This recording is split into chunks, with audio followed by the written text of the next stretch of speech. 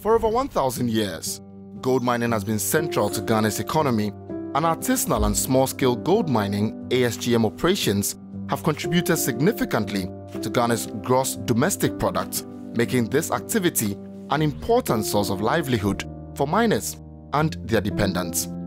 ASGM has grown rapidly over the last few decades due to an increase in the price of gold, making it a lucrative source of income for a large part of the Ghanaian population.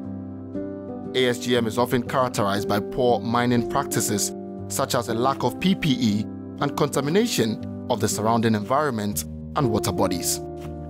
Miners excavate gold wherever the seam is located and often use mercury to extract the gold from the ore.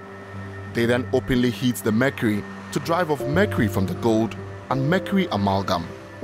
The miners inhale toxic mercury vapor, and the mercury pollutes the atmosphere, soil and waterways while contaminating staple food sources. It also exposes miners and their communities to severe health risks, including kidney dysfunction, delayed infant development, reproductive challenges, gum inflammation, nausea, and brain damage. Unsafe mining practices also result in avoidable injuries from falling objects, exposure to extreme temperatures, and tunnel collapse. Responsible mining practices protect miners and communities by improving working conditions, addressing social and environmental challenges, and increasing wages. In 2017, Ghana ratified the Minamata Convention, a global treaty to protect human health and the environment from the adverse effects of mercury pollution.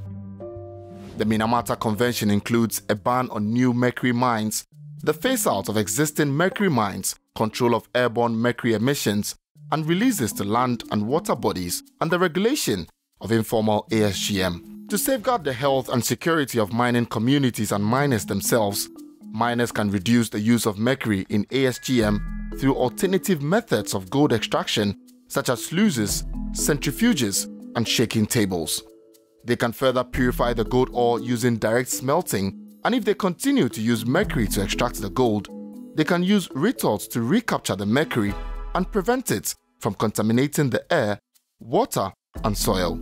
A well-managed ASGM ecosystem is the responsibility of all Ghanaians and will help us provide for our people and secure the welfare of future generations. This video is brought to you by the US Department of State and the Reclaim's ASGM implementing partners, the Fund for Peace, the West African Network for Peace Building Ghana, and the University of Mines and Technology.